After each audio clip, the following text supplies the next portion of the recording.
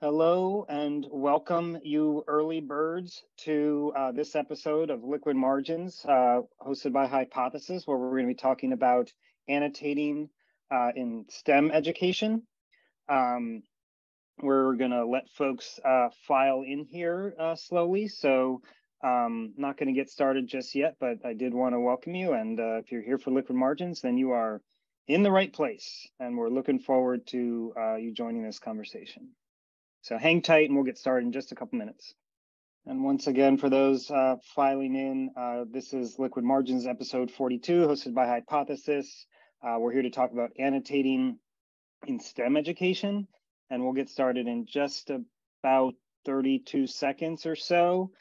Just making sure there's not any stragglers coming in here in the first minute after the hour. Don't want anybody to miss the kickoff and all the housekeeping I have to go through. But this is Liquid Margins episode 42. Thank you for joining us in the summer when you should be on vacation. Maybe you're joining us from your vacation. That would be impressive. But I've got two colleagues and co-conspirators here, clearly in office type environments, not on vacation, to talk about their work. So let's go ahead and get started. I am Jeremy Dean, Vice President of Education at Hypothesis. This is Liquid Margins 42, Annotating the Future, Reimagining STEM Education. We're here to talk about social annotation in the STEM disciplines. A little bit of housekeeping before we get started.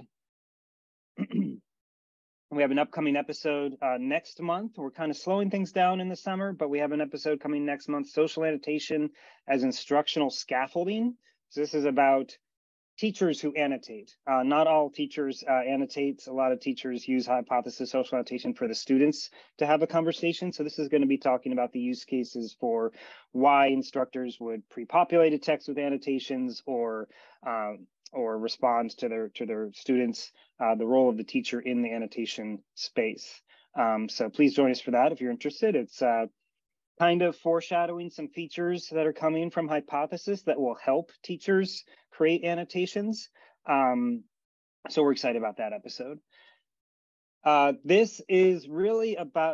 Liquid Margins is really a show about annotation strategies, talking deeply and pedagogically with practicing instructors talking about their classroom experience. It's not a general introduction to Hypothesis.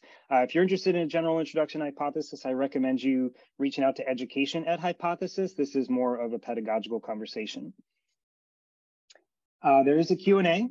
Feel free to chime in on the Q&A and then ask a question, and myself and the panelists or our customer success team that's on hand will be able to answer some of those questions. And then if you need closed captioning, that's something that you can turn on yourself using the closed caption icon in the Zoom menu, which should be at the bottom of your screen. All right, without further ado, let's talk about annotation in STEM.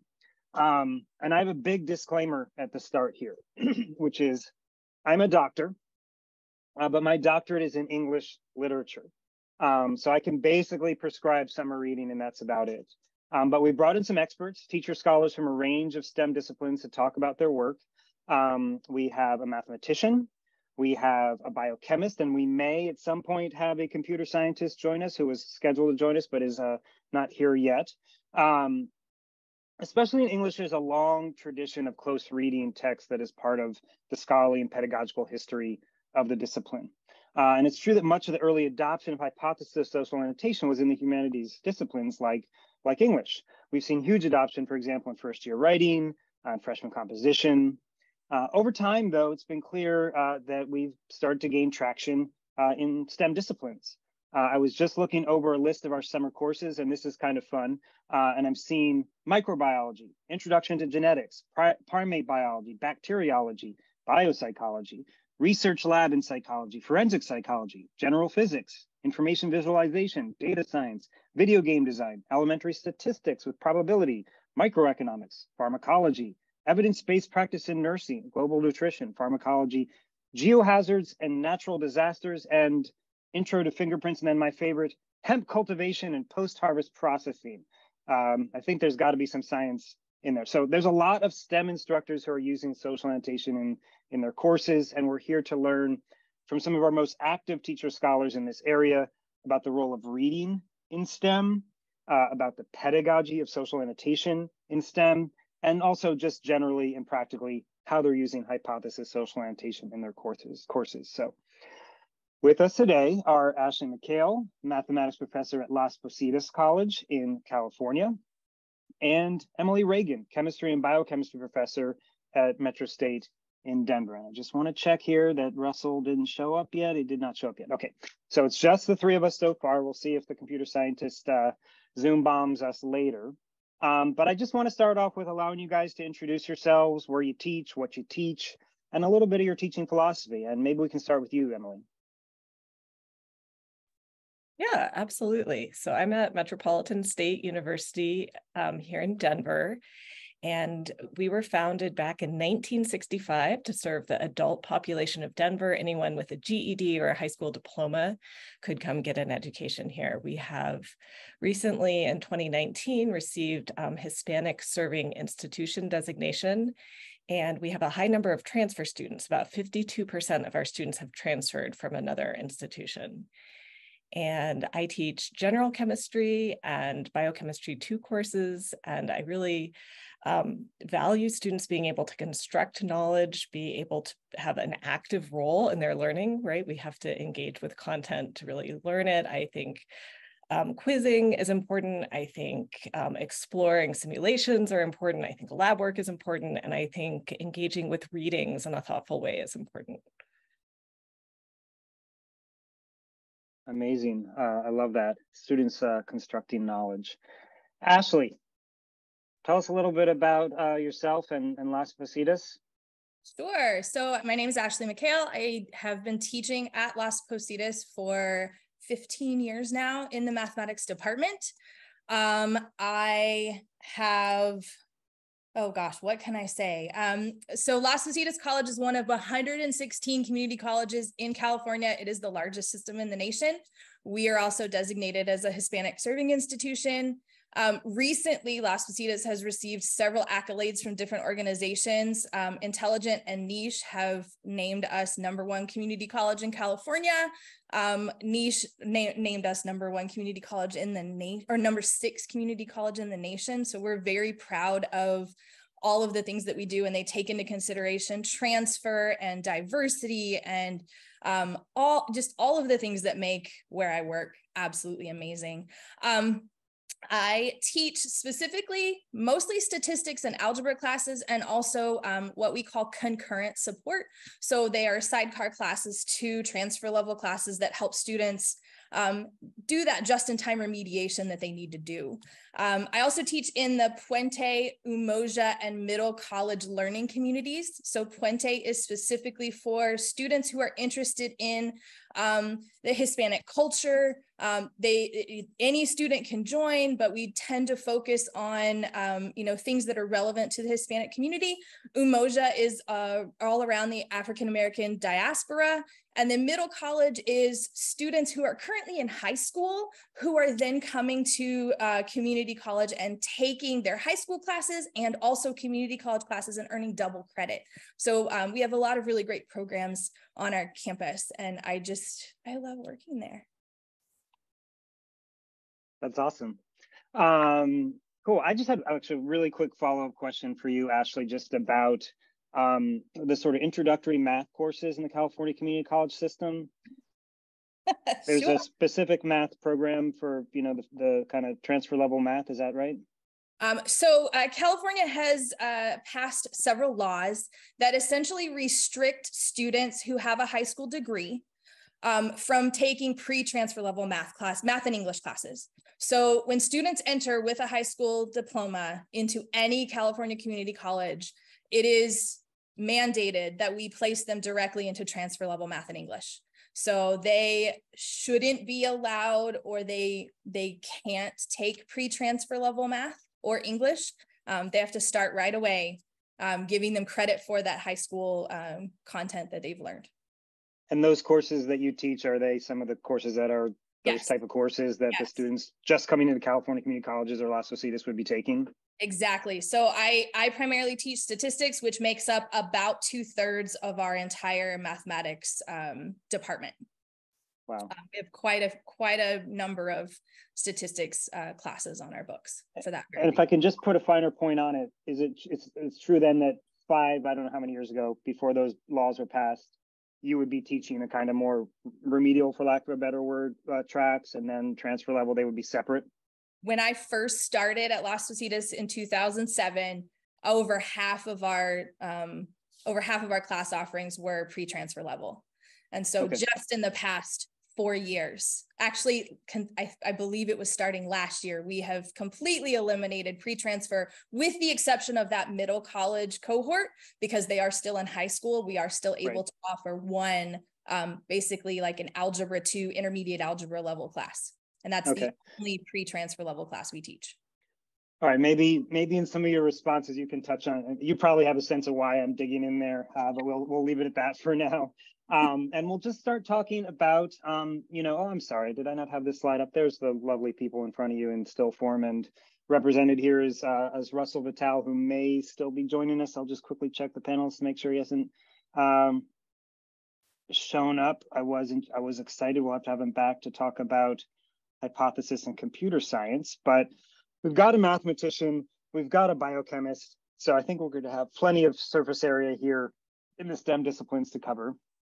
And the first question I have for you, and maybe we can start with you, Emily, is what drew you to social annotation in your STEM courses? And I'll just say that one of my biases here is like, do they really have to do the reading in biochemistry and math? Is it really about reading? So, one of my questions, underlying this is, curious about the importance or the role of the reading in your courses, in addition to, what first drew you to social annotation. So Emily, why don't you tackle this one first? Yeah, so back in the 2015-2016 school year, we started a biochemistry major in addition to a chemistry major, and we had to develop a second semester biochemistry course that was really a continuation of Biochemistry 1 that continued with lipid metabolism, nitrogen metabolism, topics that we didn't cover in that first semester course. So I got to design that course, and I designed some activities for students to work on in the class, and I would draw on papers, some readings for the students to do. And I initially was assigning those outside of class, and the students were not doing them, completely not doing them, showing up to class. And then the time that I had thought we would be using for discussion and working in groups, answering questions, instead was spent letting the students silently read.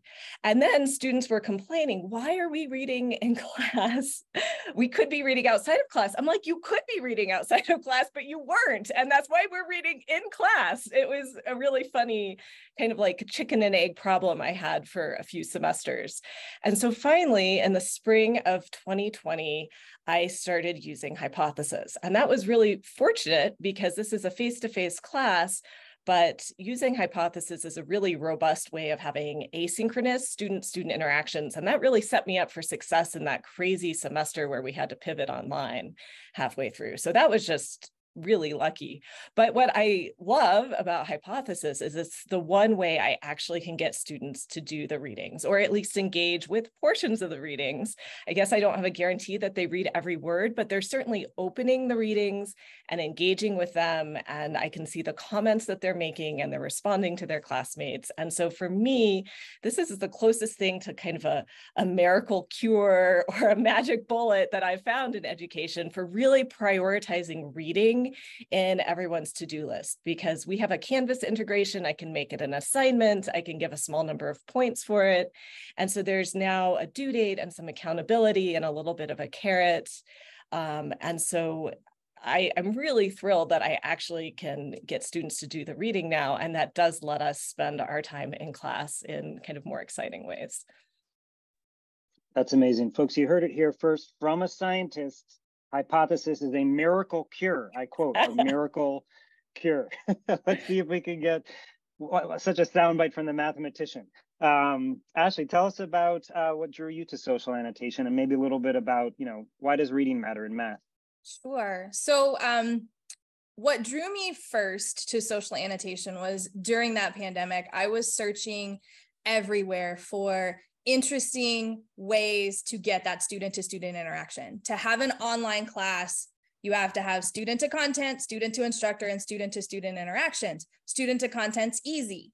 They watch the videos, they do the homework. Student to instructor, feedback, both ways. But the student to student primarily was being solved with discussion boards, and they are boring and they are tedious. And I would come up with these great questions, and it just felt so artificial. And so when I heard about Hypothesis, I jumped on webinars and I learned about it. And I found out an English professor at my college was also using it or thinking about using it. And then that was the main reason. A secondary reason, about 2 years prior, our department had decided to go OER. So online ed resources. Our textbooks were starting to creep up into the $200, $300, $400 level at that point. We have a self-accelerated program that every time we got a new edition, we had to then revamp all of the content for the course. And it was becoming overwhelming amounts of work. So we decided if we can just solidify the textbook, then we don't have to continue this complete overhaul every 2 or 3 years in this mode of learning. So I was one of the first that decided, okay, let's do statistics. It's fairly straightforward. There are already great books out there. And I curated a textbook on LibreText from the OER OpenStax statistics textbook, along with some others. And in that curation, there were mistakes. So a secondary reason for using Hypothesis that first semester in 2020 was to get my students to proofread the online book. So they were able to go through and highlight passages that they didn't understand, that didn't make sense, or that were mistakes in the curation that I could then go back and correct. And then you had a second part. What was your second part? I already forgot. Oh, reading and math specifically. Mathematics, STEM in general, very precise, very formal language is used in these disciplines. And specifically in math, we make use of undefined terms and unproven statements because we want to avoid the circular reasoning and the circular definitions that can happen. And so it's very important that our language is very precise. So that kind of reading is very different than reading a novel or reading a poem or reading in history. It can be difficult for the students that haven't engaged in it. And so students would buy this $200, $300 textbook and then only open it for homework. That's not helpful. So how do I get them to see the value of the textbook beyond just homework, right? And mostly in statistics specifically, details like who is funding the study, how it was conducted, how data was collected, what tests were being run are super important to understand the validity and the bias of that study. And so helping the students be able to flesh that out on their own and see that in that social annotation, to struggle with that content was really important and amazing to see happen in real time. And Jeremy, so cool. Yeah, go ahead, Emily. Could I hop in here because I wanted to follow up on the OER thread, the Open Educational Resources. The other thing that Hypothesis allowed me to do was to adopt an OER into my Biochemistry 2 course. I had been wanting to, for many years, the general chemistry class that I teach, which is asynchronous online, I developed to be OER way back in 2015, but the text I was looking at for my Biochemistry 2 course, Biochemistry Free for All, out of by some faculty at Oregon State University. The PDF is like 3,600 some pages long. It is insane. It is completely awkward and very difficult to navigate. And I just did not know how I was going to use that textbook for my course. And then with Hypothesis, I just had to go in and make little mini PDFs that were the little chunks I wanted my students to read, anywhere from maybe just 6 pages to 30 pages, but whatever that chunk was. And then I just put those in throughout the semester. And so I have a reading that's after every single lecture that I do. And that way I can really direct the students' attention to the portion of the textbook that's relevant, of interest, that I really want them to look at. And so that really also for me, hypothesis and OER went hand in hand. And it was a way that I could make an open educational resource more usable for my class.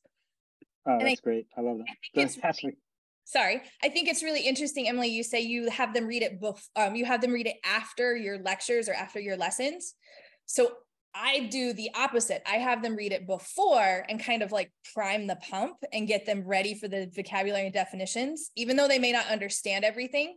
And then they come into the lessons and they already have that vocabulary in it. So I think that's really interesting that we do it differently.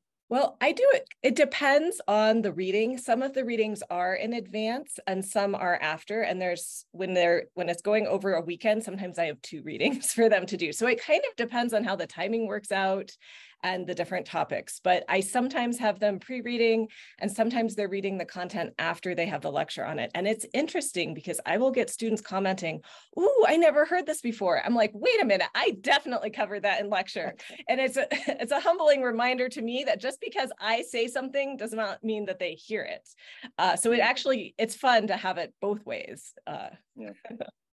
I think you said something like that, Ashley, that you kind of want to, or no, you did, or Emily, right? That you want to make sure they crack the book that they've been exposed to, because sometimes it takes a few times, the lecture, the follow-up reading, the reading before the lecture that solidifies it, or the discussion that does. So it's really just about, reiterating some of the concepts. I had one quick follow-up for you, Ashley, about proofreading the OER. So the OER had mistakes. You and your students were reading it, you were able to, you use them, or you work together to note mistakes, and then you were able to change the underlying text because it's openly licensed. You could go in and change that stuff, even though it came from OpenStax or LibreText or whatever. Yes, so LibreText has the ability for you to edit content in the, so you can pull from multiple textbooks into one whole textbook and publish it on their website. And I believe it's out of UC Davis. So I think Davis is what houses it. And then you can go in and either request that the original author change it or make a copy and change it yourself, because it is that open license. And when you copy it and make it your own, does it end up as a PDF that you use with Hypothesis? I PDF it from the website and then use it inside Canvas. That's generally very how cool. Mm-hmm. That's really neat. I've talked about that in OER, the idea of that circularity of like, okay, you make your OER, it comes from different sources, you teach with it, whether students are giving you the feedback or you realize, wow, that section, people did not get that example, let's swap out that example. I mean, that's the dream of the OER, is to have that kind of iterative process. And I've always dreamed that Hypothesis could be a way to help revise or note places for revision. So I'm very happy to hear that you're actually doing that, because it was just an idea in my head several years ago. Awesome. Well, this is great. Let's talk a little bit about how you're using Hypothesis in your courses. And this is why I'd like to know, like, how do you set it up? What are they reading with Hypothesis, and how do you set it up? Is it a 2 annotations, 1 reply thing? Is it something more rigorous? Is it different at different times in the semester? And this time, let's start with you, Ashley. Sure. The very first encounter with Hypothesis my students have is to annotate my syllabus. During the pandemic, again, just essentially, and I had been an online teacher for years before. I taught every now and then an online class. But it wasn't really until the pandemic where you realized, even though I was able to teach it, I probably wasn't as good as I should have been. I wasn't delivering the best way that I could have been doing. So I was scrambling that summer to just learn as much as I could. I think it just, I don't know, it lit a fire in me to get better at what I do. And one of the things that I had learned about was something called a liquid syllabus, where you essentially create your syllabus, you put it on a website. And so students can see your syllabus before they ever enter your class. it allows them to they already do the professor shopping, right? They're looking on Rate My Professor, as terrible as that is and as biased as that is, that's what they use. So instead of giving them that only one point of which professor should I take, oh, hey, find out how I teach my class before you ever sign up for me. So I created an online syllabus. It was just through Google Sites. I have it posted in my faculty profile on my college's website so that students can go to my faculty profile and click on that syllabus. Now, then in the class, they are able to annotate the syllabus. I ask for 2 annotations for the syllabus. They can, and I just use the hypothesis, syllabus suggested examples, like what should you do, right? There's a great assignment that Hypothesis puts out for a syllabus, and they go through and they ask their questions. They comment on, wow, this is really helpful that you understand we have lives outside of our class, or that you're willing to help us, or whatever it is that I have in that syllabus that they're able to attach and appreciate and question. And with that, it also removes the need on that first day to read through the syllabus and ask for questions that students tend to just, their eyes glaze over. They don't really pay attention. It allows you to give them other activities, more community building activities. So it's kind of, the syllabus, I say, was really nice because you can do 2 community building activities. If you're doing an in-person class, you do 1 in person, and then you get them to do the community building on the syllabus, and they're making connections with Hypothesis in the syllabus online. After that, I usually separate my textbook by chapters. So I have the chapter that they're going to be learning at the very beginning of the module in my online class, or even in my in-person class. I still use Canvas to interact with my students in person. And they read through the section that they're going to do, and I have them post 5 annotations. Most of them, and it can be anything. It can be a reply, or it can be just a straight out, annotation directly to the text. And then they annotate the chapters throughout the semester, and they tend to go back because we're doing like 1 or 2 sections per class. So even though I have the whole chapter instead of a section, I kind of like Emily's idea of breaking it up. I may think about breaking it up into sections instead of chapters to see if that might get a little more engagement. But yeah, I think that's what I do. Amazing. Emily, tell us a little bit about how you use Hypothesis. Yeah, so I use Hypothesis really robustly in my Biochemistry 2 class, which is an upper division 2nd semester biochemistry class. I also have the students annotate the syllabus at the beginning. And like I mentioned, I have these small chunked readings that there's at least 1 after every class, and sometimes I have 2 readings.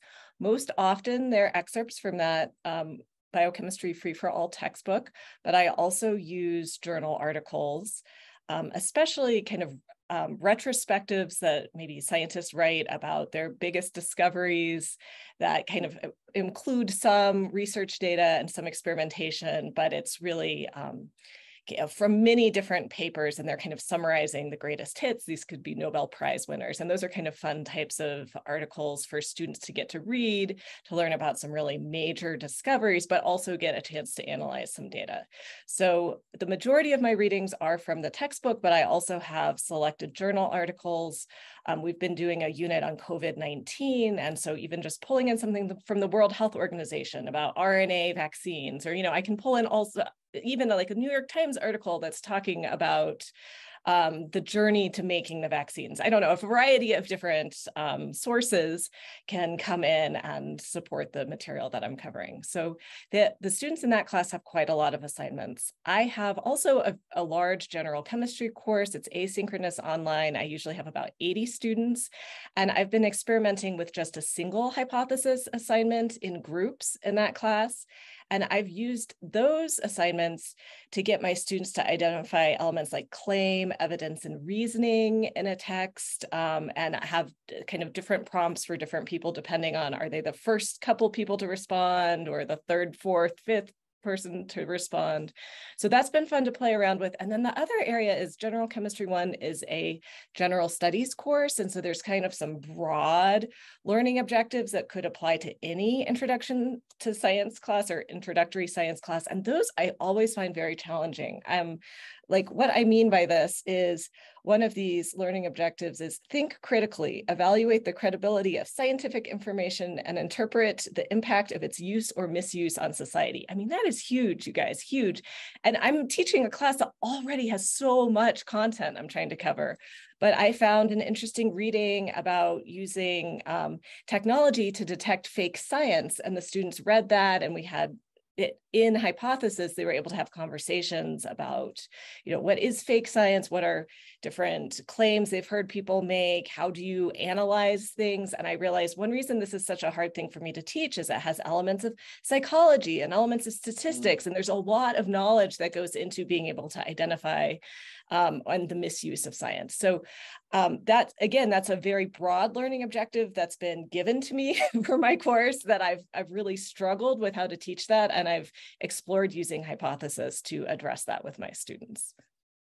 You reminded me that I also use newspaper articles and online articles, as well as I love incorporating history into mathematics because it just adds that much more. And you're exactly right, Emily. It makes it relevant to the students and it makes it more interesting than just that dry old textbook. One of my favorite stories from statistics is the story of the student T distribution and how William Gossett, working at Guinness, published under that name, the Guinness Brewing Company. And it's like, did you know the T distribution was used in brewing beer? And they're like, wait, what? So students get all into that kind of stuff. And it's just so much fun. 2020 was the election. And so we had lots of annotations on articles about polling. And I try to stay away from partisan politics type stuff. It's a touchy subject in general. And so, so we look at process. How did they poll? What is this saying about the polling, not about the politics itself? And so, yeah, it was really rich conversations inside a hypothesis. So one of the questions that we get a lot from folks who are newer to hypothesis is, how do I get them to annotate? How do I direct them? And you guys suggested a few ways, and I'll reiterate them, but I'd also be just curious if you have anything more to say about how you prompt students to have those good discussions that you just mentioned, Ashley. I do want to give a shout out. Ashley mentioned the syllabus annotation starter assignment. We do have starter assignments, so we do have kind of stock language that you can put at the top of an assignment, not just for the syllabus, but for a variety of different types of activities that our CS team has created. So that's a great resource. Emily, I was super fascinated about your point about different prompts at different points in a reading. That was super interesting to me. So I just would like to hear a little bit more from you guys about how you prompt students. There's a reading, whether it's the textbook or an article, and what's the direction, and does that change over time? And maybe Ashley, we'll start with you. Sure. Within the content, a lot of times I'll sprinkle in questions. And so I will create the assignment and then I'll immediately go in and add questions in where I think there might be confusion, where there might need clarification, or I want them to think a little bit harder about. And so, helping them start that conversation, absolutely. And then most of the time, it's the, allowing them the freedom to express themselves in, post a meme that's relevant. So, some of students have gone out and found memes relevant to statistics or relevant to, whatever it is we're talking about, probability, what have you, and they'll post them in there and get a good laugh. Or videos, a lot of them will reach out for supplemental videos. And if they find one, this explains what a stochastic process is, and they'll pop that in. And so other students can see too. And so really the guiding questions within, and then also just allowing them that freedom to make their own I kind of like to tell them, you're creating this textbook you're creating these annotations in hypothesis as a class-wide cheat sheet for the tests. Because in my online classes, I do allow open notes, open book. And so they have the ability to go back and see all of these annotations that they can create as a class and not just individually. I love that too. It's a very open education, right? You're creating, I don't know if I'd use the term cheat sheet, but you're creating, their textbook is a kind of base material, and you're creating something that's a resource for you and your classmates moving on. You're going to add to it. You're going to add the memes that make it more interesting. You're going to add the videos that supplement. One question though, Ashley, though, is that do you have someplace in your curriculum material where you're saying, here's some ways you could create annotations, like you can add memes, you can add videos. So you're teaching them a little bit about the possibilities of what can be done in an annotation? Absolutely. At the very beginning, with the syllabus annotation assignment, as well as within each assignment, there are some guiding questions or guiding instructions. Here are some things you can do when you see a word you don't understand. Go find the definition. When you see, an example that maybe it doesn't have the complete answer, try to answer it and post it for other students to take a look at. So that kind of stuff. Great. If that's something you're willing to share, we'd love to add it to our open education resource collection of social annotation materials. Emily, tell us a little bit more about how you prompt students in the annotation practice. Most of the time, it's really just very simple. The requirement is to make either 3 annotations or responses to classmates' annotations. And so I just explain that it could be pretty open, like things that you found interesting, things you would like to know more about. Responding to classmates is super helpful. I really love it when sometimes there's some students who just love to ask questions, and it's really nice when there's other students that love to answer those questions. What I do then is I review the annotations a couple hours before I go to lecture for this Biochemistry 2 class, which is a face-to-face class.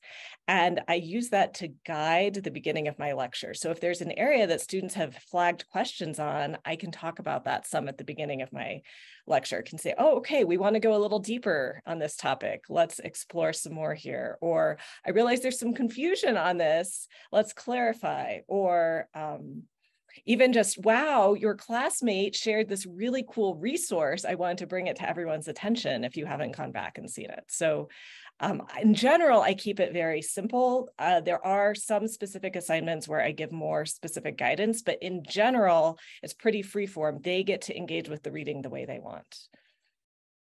Cool. And Emily, do you annotate it all beside them or ahead of them or in response? I don't typically annotate ahead of them. Sometimes it's just things like, start here if this is a part of the textbook, or don't forget to do this, be sure to go down to the bottom too, there's good stuff down there. Like, so sometimes there's some guidance like that, and then I wait to make comments until, again, shortly before the lecture, and then if there's questions that haven't been answered, I do try to answer them at that time. Okay. So I just have one more question formally for you guys, and I just want to remind our audience that if you guys have questions for the panelists, would love to have you put those in the Q&A, and we can surface them in our live Q&A. I did just want to note I turned off my sharing so that people could see the fullness of our faces. I think that helps with the Zoom experience. But the sort of final formal question is, I'm just curious what kind of results you've seen from social annotation. And I realize that maybe you haven't conducted an IRB approved study yet. So those results, this may be anecdotal data. I'm also curious, if you've had feedback from students about the use of the tool.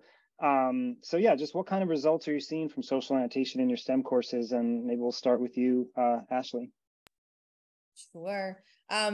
Improved definition, improved understanding of definitions, improved understanding of concepts, seeing it or listening to it or hearing it one time isn't enough. And trying to get the students to understand that the time outside of class is meant to study as well as homework, being able to review. So we talk about the curve of understanding, the curve of remembering, and just reminding them that you can't just see it one time and then remember it. You've got to see it over and over and over again. And so allowing them that multiple ways of getting that content is incredibly important. Across the board, more engagement, more student to student interaction. Not only in my online class, because that is obvious when you're looking at the hypothesis annotation there, but also when I use it in my in-person class, the students are making connections online and then they come into class and they formalize those connections in person. So a lot of that is happening, which is really, it's just beautiful to see them working together. It really is. And then I have one quote, the students' response to social annotation, most of them just are fascinated by the way this works, because when I first saw it, it looked almost like Facebook or, I don't know, you could set it up with lots of videos. It could be like TikTok or Instagram or what have you. And so them already living so heavily online and allowing them another way to engage in education online, another reason that really drew it to me. But one quote that I got from a student really early, my first semester of using it: asynchronous learning is difficult, but annotating the textbook as a class and conversing via discussion posts are good ways to virtually do collaborative exercises in learning. So my students are really valuing the work that they're doing in hypothesis. That's cool. So I think I have a quote here from a mathematician saying that hypothesis is the next TikTok. That's what you said, pretty much. we can edit it. Sure. I do want to just draw something out. You mentioned this before, and you just reminded me. You talked about student to content interactions, student to student interactions, and student to teacher interactions. You're talking there without mentioning the RSI standards, but that's what you're alluding to, the kind of regular substantive interaction kind of online standard. Is that kind of in the back of your mind there? Yes. Anytime we're teaching an online class, we have those regulations in the back of our heads. You want to think that your job is this beautiful thing that you can, you have lots of freedom to do, but you have regulations in the background. You have to do these certain things and you have to check those boxes so that, accreditation standards are met, et cetera, et cetera. But those three things, I mean, probably abstractly, they seem valuable, like student to content. You want them to read, student to student, you want them to interact, peer build knowledge together, and student to teacher, you'd like there to be a teacher present. And for you, with those RSI standards in the back of your head, you found hypothesis to be useful for kind of fulfilling them? Absolutely. And yes, I mean, they are absolutely valuable. It makes sense for learning. You have to have these three, pillars for learning. And I want to push on the student to instructor, because it does have to go both ways. So instructors to students, that's really easy because that's in that feedback, that's in the grading, that's in, us telling them how they're doing. But I would like to encourage anyone considering any kind of teaching to make sure you're getting that feedback from your students, constantly asking them, how am I doing? How do you think you're doing in this class, right? So I have a whole level of metacognition and that throughout my class, where students are talking about what are they learning, what are they struggling with, how are they going to correct that struggling, how are they going to understand that, or what resources are they going to use, and then also how can I, all throughout my classes, how can I improve? What am I doing that you need me to see change? I love that so much, but I feel like, and there's a strand with both of you here, right? If you start off by annotating the syllabus, and your syllabus is liquid, as you described, and you're starting off by saying, I want to hear your voice, and you have now a vehicle for that voice, which is this tool. You can ask a question. When he was talking about flagging a question, you're building a culture where that bi-directional feedback from students coming to you there's a platform for it, right? I think not just in social annotation, but more generally, and it's a very powerful kind of reconfiguring of the classroom. I commend you on it. What was the question? I just got wrapped up. What kind of results have you seen, Emily, in your courses? And again, any kind of student feedback, qualitative, thoughts from you, anecdotal would be most welcome. Well, I just want to say, Ashley, I love that you've just clarified for me that one of the things I'm getting from hypothesis is that student to instructor interaction instead of just instructor to student. One thing I wanted to say about that is there's always the quiet students, or the students that if you have a face-to-face class, are not as likely to speak up in the classroom. They're not as prone to ask those questions. What I love about Hypothesis is everyone gets to have their ideas heard, their voice heard through those annotations. And so I think for people that aren't as quick to speak up verbally, it can be hard to know what those students are thinking or where they're at. And Hypothesis has really given me a glimpse into their thoughts. Students make so many cool connections between research projects that they're engaged in, things they've learned in other classes. Like they're building a web of connections and sharing that with each other. And I think it's super cool. I also love the positive affect. Like students can say, whoa, that's so cool. I never knew that.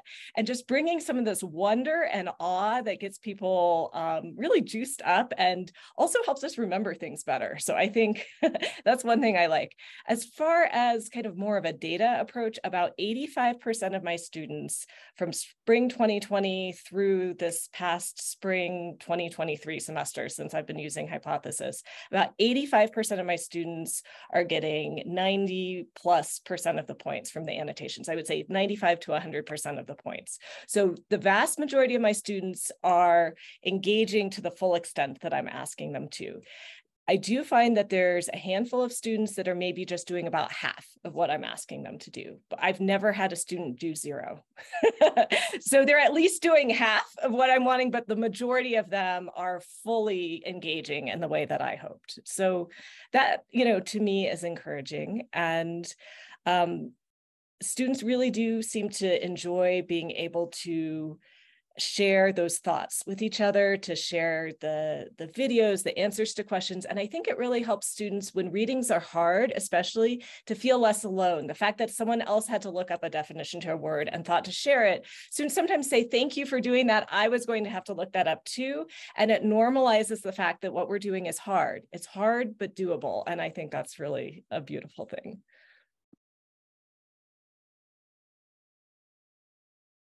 I had all those sounds of assent through what you were just saying, but I was on mute. I love that. Yeah, normalizes that it's hard. I think that that's really important. I remember times in college and in grad school feeling like, I don't understand this reading. Maybe I don't belong here. And if you see that other people are asking questions, that there's a process here. You look something up when you don't understand it, and that you can ask questions and that you can learn from other people, then you realize, okay, that's just part of the work that we do. It is supposed to be hard, and part of it, and this tool, helps us do that kind of work. Quick question, Emily, you were saying, is Hypothesis graded activity for you that contributes to a final grade?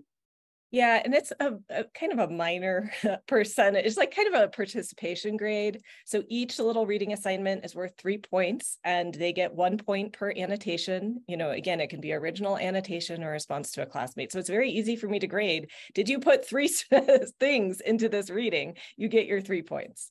And you just did 2, I'll give you 2 points. And you did 5, I'll give you a happy comment in there to say, that was awesome, thank you. But so it's a very simple system, but I think it just helps there be some accountability. Do you use use SpeedGrader in Canvas at Metro State? Exactly. And yep. So do you use the feedback tool where you give private feedback, or is it mostly just the grades? Okay. Yeah, especially when those students go above and beyond, I like to make a little comment, or if there was, usually if there's something I want to respond to, I'll just, respond in the thread. If, I don't know, if there's something that just seems to be more appropriate to be one-on-one to the student, I would also use that feedback there. And Ashley, are you grading? I do the same. So a substantive comment, so it can't just be, oh, yay, that's great, or I didn't think about that before. It needs to be a little bit more than that. But mine are 10-point assignments, 5 annotations, 2 points per annotation. Similar, it is like a participation grade. And I try to give my feedback within Hypothesis so that it is visible. If it's not a substantive comment, I do that privately for the student, just to, not call them out and say, hey, you need to do a little bit better job. That should be within just for the student, but if there are questions that they bring up or whatnot directly in hypothesis. Yeah. So the only question that I've seen come up that I think I'm sort of interested in, I guess we do have a question about grading. And I think we just addressed it organically. So that's good. Oh, you addressed it too. Ashley, you're all over the place. But one question, I don't know if you guys have something to say about this. I did try to get somebody from a K-12 school to join us today, to give us that perspective. And I know you guys are both teaching at the college level, although you're seeing some students, I guess, who may still be in high school in some of those programs you were describing, Ashley. But both of you, I think, or especially Ashley, are talking about students that are very new to the discipline that you're talking about and to the kind of level of discipline that you're talking about. But either of you guys have thoughts about hypothesis in STEM, you know, before the college level, or is it any different, or could you see a use case there, some value? Ashley, I see the beginning of a thought coming from your mouth. Go for it. Yeah, so in that middle college program, I'm teaching primarily juniors in high school. Okay. So my entire intermediate algebra class in the fall semester, I'm gearing up for it this coming fall, entire class is juniors in high school. And even though they're on college and they're earning college credit, they are still considered juniors at their home high schools. And so I personally don't see it being difficult to incorporate at the high school level. I really can. I mean, these students are so savvy with technology. I absolutely could see the value in using a high school textbook or journals for any kind of discipline or readings that they're doing online, and having those students create that class-wide social annotation in that content. My juniors that I see almost every semester for the past 4 years, I think I've taught three classes in this cohort, and they excel at it. They engage in it very easily and very well in the annotation. Yeah. Emily, any thoughts about K through 12 space? I mean, it strikes me that your comment about belonging, the earlier we can get students thinking that they belong, that this reading is something they can do, that science or math or whatever it is something that they are capable of and could professionalize in, is great. Any additional thoughts about K through 12 and STEM and social annotation? Yeah, honestly, anytime you want students to read something and extract meaning from that written text, this could work well, because it's directing them to the text and asking them to annotate what they're getting from the text. So, and we expect that all over the place. I could see using this for pre-labs, asking the student to read the lab in advance and make some annotations before coming into the classroom. They can be short readings. I think keeping things very short and to the point so that we're being strategic with our students' time is helpful. Just a few pages, but it's very relevant to your course. That's what you want your students directing their attention to. That's great.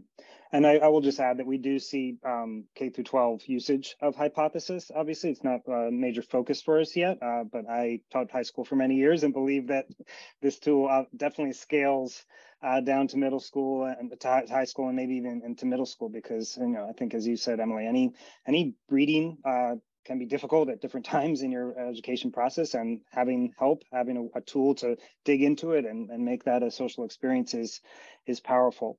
There's one question from an anonymous attendee. I think that we did cover this, but I just want to see if there's any other thoughts just around the difficulty of coming up with original substantive comments. This was I think kind of a little bit of an echo of something that you said, Ashley, like, you're asking for substantive comments, so I can't just be like, yeah, I agree. You want something more. It sounds like both of you have nurtured a classroom culture where students are saying quite a bit, but do you have any pro tips for, people that are just getting a lot of I agrees or students having a hard time coming up with some comments? Start with you, Ashley. I haven't had a good opportunity for that yet. I mean, my classes are 35 to 40, so it's not a whole lot. I mean, I don't consider that terribly large. So they seem to be doing a pretty good job with it. I would probably suggest that if they're just drawing a blank, like I have no idea what to write. Okay, well, read through it, read through comments, and then maybe look at an example and take the example. So because it's math, take the example and try to work it out on your own, and then use your own words to explain how you did it. Not what they're doing, but maybe, did you do it differently? Can you see doing it differently? Would you approach it in a different way? Just trying to get, like, pushing them a little bit of, you have the ability to be creative, even in mathematics.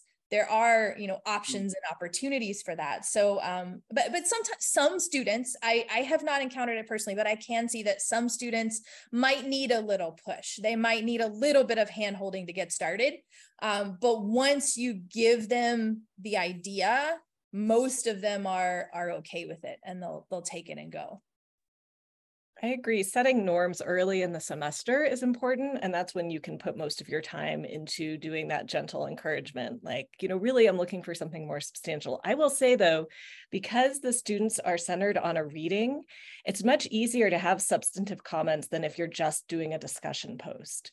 So I really feel like that just the nature of hypothesis leads to more substantive responses and interactions because we're grounded in that text.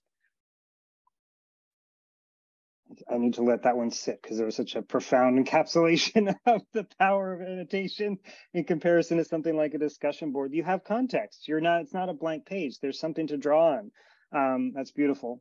I'll just add that I think both of Ashley and Emily have sort of described this, that they have a little, I don't know what you call it, like a set of ways to interact with the text through annotation, right? It could be a meme, it could be this, right? So questions, things like that. So we see a lot of teachers developing that bank of, like, I want 3 annotations on this. Your annotations could be any of these things. And there could be dozens of things, right? Could be a question, could be a definition, could be a meme, could be, a paraphrase, maybe not a paraphrase, but, lots of options depending on the class. One piece of the question from the anonymous attendee is about the size of the class. And I'll just add that Hypothesis has a grouping mechanism in all LMS integrations. So in Canvas, it can map to Canvas groups. And so even in a large class, you can segment that down into a smaller group of students, so that, it is true if you have 100 students on a 5-page text that a lot of real estate and ideas get taken up quickly, but you can always break down a class into smaller groups so that there's more space for students to interact with the text and get their voice heard. Wow, I am just reeling with inspiration from this conversation. Your students, Ashley and Emily at Las Positas and Metro State, are incredibly lucky. We are incredibly lucky to have dedicated, inspiring instructors like you working, especially in public education in our country. So, I'm just thrilled to have had this conversation. I do have a couple housekeeping things to finish with here. If your school is not yet using Hypothesis, we are offering a fall back to school special. So you can reach out to education@Hypothesis and get Hypothesis installed at your learning management system to do the kinds of things that Emily and Ashley are talking about here. We have a discounted deal if you're just starting off, and includes unlimited access to the tool. And part of what it includes, and this is also a thank you to the customer success management team at Hypothesis, who have been fielding some of the Q&As and dropping resources into the chat. We have a phenomenal customer success manager team here, customer success team here. They build out resources, activities, assignments like the one that Ashley described. They lead workshops for all our partners. They design custom workshops for specific campuses and specific disciplines. It really is one of the things that makes Hypothesis different. Probably has something to do with the fact that a lot of us are educators and don't really want to leave the classroom, and so are still writing assignments and creating workshops and training modules for our colleagues that are still in the classroom. So it's really something special about Hypothesis, the success team and the success resources. Unfortunately, our summer workshop series is over. You missed it. They're all recorded and on YouTube, and you can stay tuned for our back to school workshop series, which will kick off, in August. And again, it goes through things like annotation starter assignments. It goes through things like creative ways to use hypothesis, how to use multimedia. There's a whole one on grading that we just had yesterday that went really well. Shout out to Suzanne Miller. So stay tuned for fall workshops. We also have Hypothesis Academy, which is an asynchronous 2-week course. There's a 101 version, which is really an introduction to hypothesis.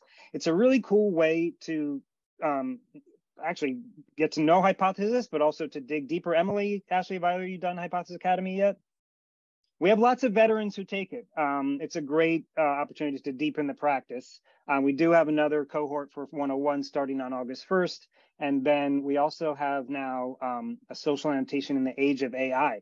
How did we get through an hour of conversation without talking about ChatGPT? It's amazing. It's the first time in the hour since last December that I was able to go an hour without talking about ChatGPT. We were old school today. That's great.